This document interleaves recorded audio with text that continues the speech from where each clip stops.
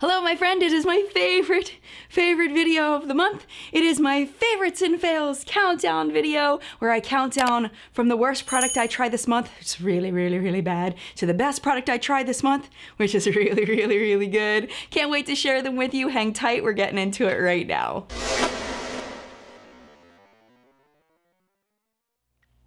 Hello, Editing Jen here. So I realized that I meant to include this as an add-on to this video because a woman that I went to high school with opened up her own subscription box for kids for celebrating their intelligence. Her name is Shakira McDonald, and she did such a fantastic job on this box, and she was kind enough to send it to me. This is not sponsored. Skip ahead button is there if you want to just skip past this part, but if you do have a young child, an elementary age child, if you want to just something supplemental at home to help really increase their confidence and help them figure out their best smarts and celebrate how smart they are, this really is a great subscription box. It does come with a book in each one that she wrote, and there's these beautiful illustrations inside, just absolutely gorgeous. And this is Shakira. It gives her bio in the end here, and you get an activity book with activities to go along with the book.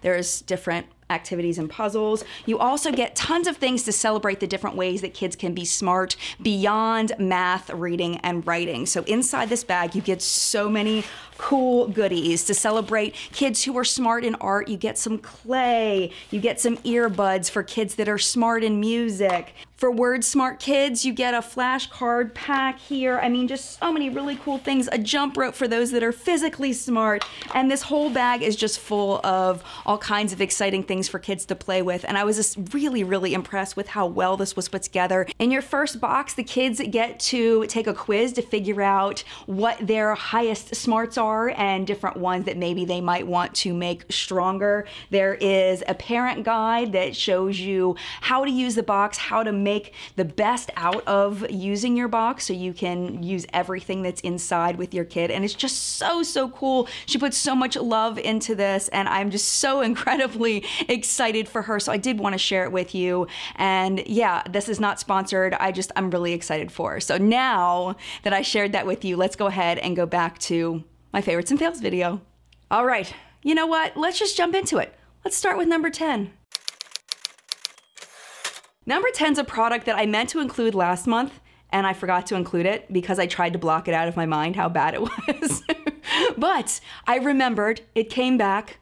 Oh my goodness, this is the Tom Ford Black Orchid Hair Mist. I paid so much money for this, and I need to return it to Sephora because it's terrible. If you know me, you know I love Tom Ford Black Orchid. It is my favorite scent ever. So when the Sephora VIB Rouge sale came along and I saw they had a hair mist, I was like, yes, so excited for this. My hair can smell like it and it'll be great. Oh my goodness, this oiled up my hair so bad. And honestly, I couldn't even smell it that much on my hair. Like I could barely smell it. I personally prefer the actual perfume to this. And maybe I used too much of it, but I couldn't smell it. And I wanted to be able to smell it on my hair and I couldn't smell it. So I used less and I couldn't smell it, and it still greased up my hair a little bit. So this one's definitely a no, and no, it's a no. Next up is a mascara that was sent to me in PR. It is the Mascara Revolution. If you're gonna call something the mascara, if it is the mascara, it better be good, girlfriend or boyfriend. It better be good. This is not good. I did not enjoy this at all. Okay, so it's got kind of a Better Than Sex mascara wand here. Super clump city. So, but then when I make the clumps go out and I kind of go like this and get the clumps out, then I'm left with a little bit of length and no volume. It is a super weird mascara. I am not enjoying it at all. It makes a huge mess on the top of the container if you're not careful. It's very clumpy and blooky and not good, and I do not enjoy this mascara at all, and it makes me very sad because I did hear that some people do like this and do enjoy it. It just didn't agree with my lashes, so this is gonna be a no for me. The next product is another one that was sent in PR from Too Faced, and I'm very sad because I'm excited to be on the Too Faced PR list, but their pretty rich collection, I don't know what happened with that and why things happened the way that they did, and that it wasn't really their strongest collection, in my opinion. These are the Diamond Light highlighters, and they are stinking gorgeous. I mean, if you look at the packaging, you open this up, and then you've got this beautiful box inside. Inside the box, which you can throw this outside box away, but I just, you know, I wanted to save it to show you. It looks like a little jewelry box. It is so incredibly beautiful. And then you've got this beautiful highlight in here. The problem is this doesn't apply to the skin, at least my skin. I can't get it to apply. They did send their brush to go with it. And if you look at how dense this brush is, that gives you a hint as to what kind of pigmentation you're gonna get from the product, because they feel like you need a very, very dense brush in order to apply this product. It just doesn't come off. And they have had Too Faced products like this in the past. I will put a picture of it here if I can find what it was, because I can't remember it off the top of my head, where it's just very densely packed to the point where you can't get the product to come off. So it's absolutely beautiful, but if I want to pay this much for a product, I want it to apply as well. And I think if they made it softer, they wouldn't be able to keep this beautiful diamond shape. And that's where we've got kind of the give and take of this product. So, I mean, you can fight with it to get it onto your cheeks, especially with a dense brush like this. Like, you can get it on. So I have two of them here. I did save some of them for future giveaway just in case. This is the Fancy Pink Diamond. This one's called Diamond Fire. These were the two that I personally tried, and I just really didn't like them at all, even though they're absolutely gorgeous. Now, I can just see, I'm waiting, the comments are gonna flood in on the next one. They're just gonna, I'm a horrible person and I don't know what I'm talking about and all of that. I know it's coming, and that's okay. You know, you feel what you need to feel. This is the Morphe and James Charles palette. It's okay. It's why it's kind of in the middle. It's an okay palette. It's huge, number one, so storing it is going to be difficult.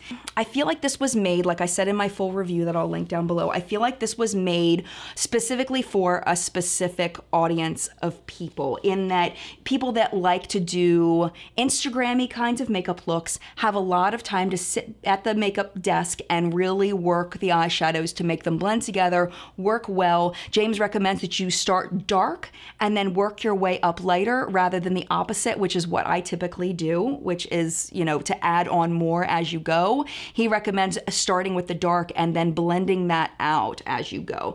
One thing that I didn't mention in the full review that I want to mention is, if you are of an age where the seeing of small print is difficult for you, this is going to be a nightmare trying to see these shade names on this tiny little, I mean, you can see from there how tiny the print is there. I mean, that was definitely not taken into consideration by his 19-year-old mind.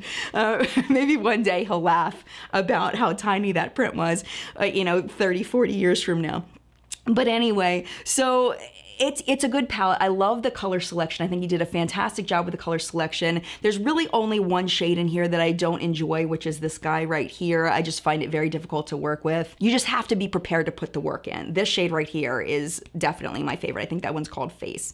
This one is absolutely gorgeous. The rest are just good. They're good, and you can get pretty looks, and I think that the hype is overhype because it's James, you know? It's James.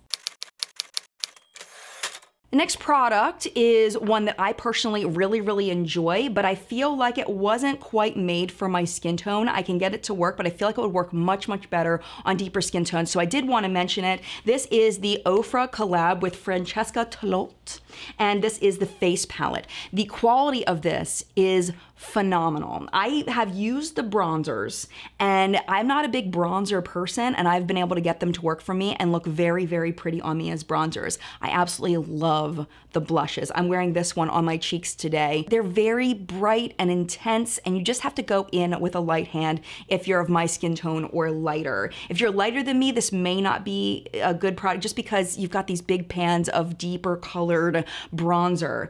But if these colors call to you, I highly recommend picking this up. This was sent to me in PR, and this was the product that stood out to me as being unique and very good for the right person.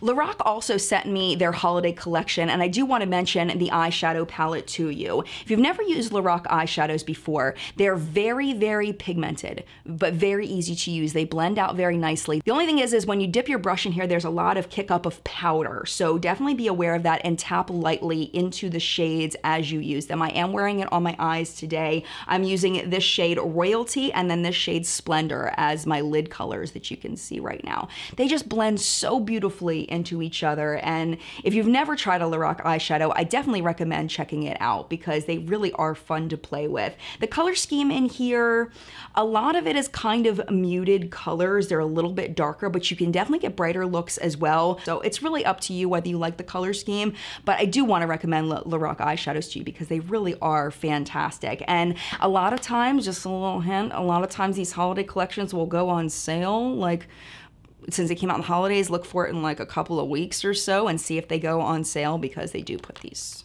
at discount. And I would definitely recommend getting this at a discount. Number 4 was a surprise product from BoxyCharm, and this is tweezers. I know it seems lame, but it was so good. This is by Farah brushes, and these are the best tweezers I've ever used in my entire life. They're double-sided, so they've got a flat side and then they've got a pointy side. And what I love about these is that when you're tweezing your eyebrows, sometimes you have to pinch really hard. I don't feel like these you have to pinch very hard, like you can really just pinch pretty lightly.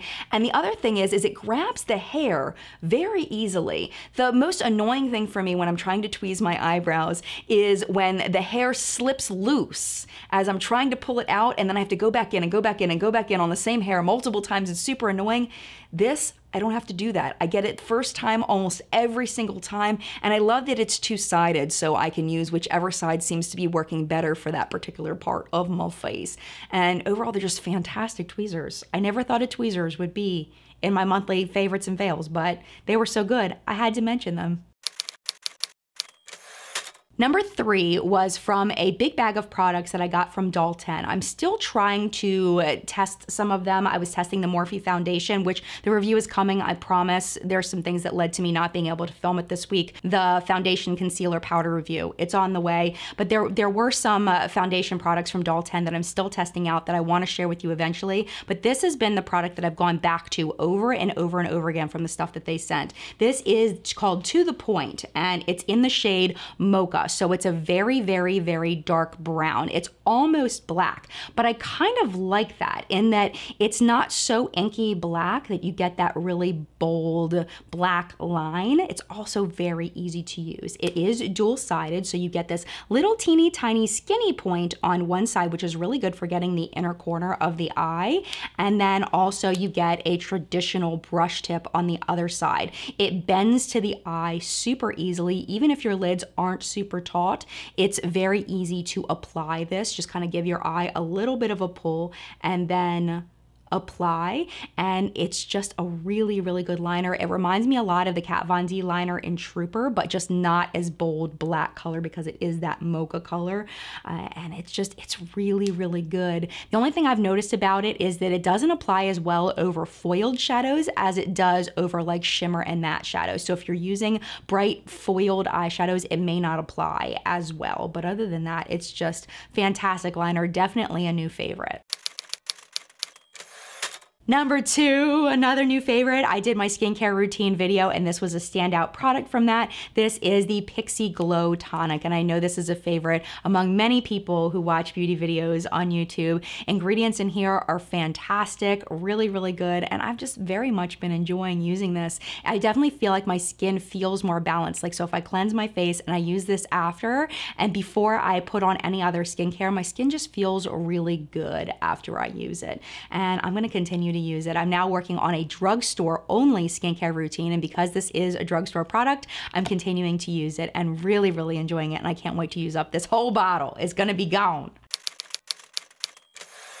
And finally, another product that completely caught me off guard. Usually my number 1 is something that really is just like, oh my gosh. Okay, these Lorac lipsticks that came with their holiday collection, again, Scent and PR, these are so good. 5 lipsticks, 25 bucks. They're all like nudie kinds of colors. So keep that in mind whether you would like that color scheme or not. I am wearing the Secret Agent one on my lips today. For such a comfortable lipstick, they're extremely long wearing, which is different for me. And the price point at $5 a piece in that set, and then like I was saying earlier, they're probably gonna go on discount because most Lorac stuff does. If you don't wanna wait and you're worried they're gonna sell out, maybe pick them up now because they're still super cheap at $5 a piece for like a higher end quality lipstick. Highly recommend these. These are really, really nice.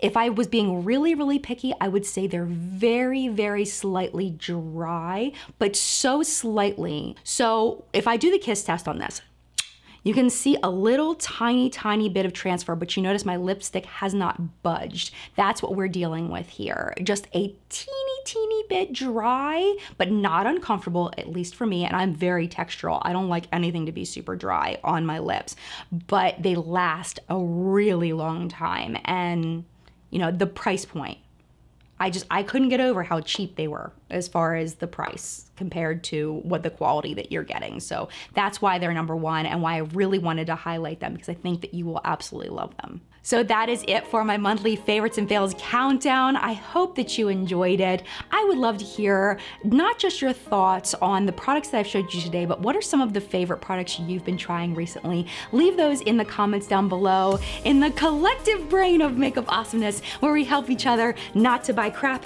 and to buy things that are totally worth it. I would love to know your thoughts. If you learn from somebody down there, leave them a little comment, a thank you, give them a thumbs up on their comment. Let's encourage each other. Let's be a community. Meet a friend down there. And again, mad love to you. Thanks for watching. I'll see you in a video very, very soon. Bye!